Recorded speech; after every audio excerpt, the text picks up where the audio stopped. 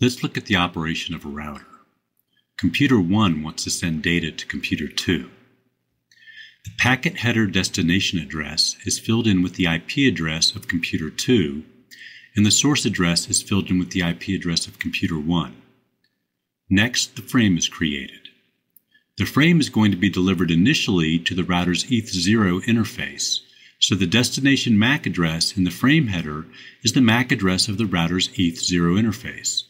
Computer 1 fills in the source MAC address with its own MAC address and sends the frame. When the frame reaches the router reads the destination IP address. The router consults its routing table and finds if it has a match for the destination network. In this case, the router determines that the destination network 172.31.0.0 is directly connected to its ETH1 interface. The router creates a new frame using Computer 2's MAC address as the destination and the MAC address of its ETH1 interface as the source and forwards it out the ETH1 interface. Computer 2 successfully receives the frame.